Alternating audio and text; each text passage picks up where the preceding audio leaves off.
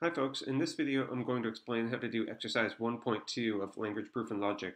I'll assume you already have the software installed and that you can open the program Tarski's World. If you can't find the program, remember to look for the folder called LPL.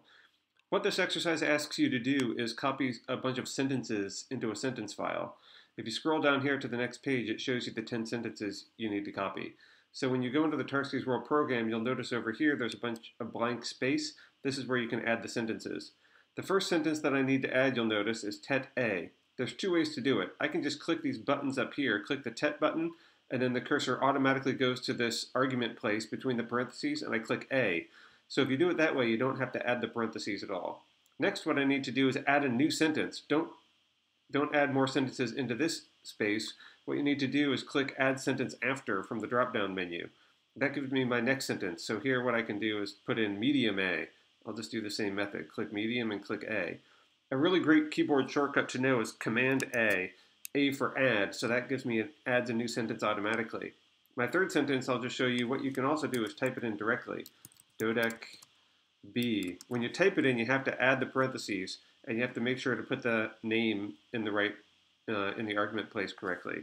Once you copy all 10 of those in, you'll have 10 sentences like this.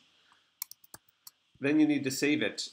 Command S will bring it up to save, and it's really essential that you save this correctly. It gives you the extension, don't mess with that, leave that there, and it automatically capitalizes the S in sentences and creates a space. So here I just need to add 1.2. But if you accidentally delete this space or you don't leave that capitalized, it's not going to get processed correctly by Grade Grinder, and then you can just save it. A problem you might run into sometimes in Tarski's World, notice this dark highlighting of the sentence panel. There's also a world panel over here, which we're not doing anything with in this exercise. But if you click over here, notice the highlighting came over here. So if I click to save now, it's going to save that world. And you might accidentally think, okay, no, I want to save sentences, so I try to rename this. That's not going to work. Even if you change the name, it's still saving the world, and it's going to be incorrect. So make sure that you have the sentences highlighted. Never mess with the names too much. If the wrong name is coming up, it just means that you've got something highlighted incorrectly. Okay, that's how you finish exercise 1.2. Thanks.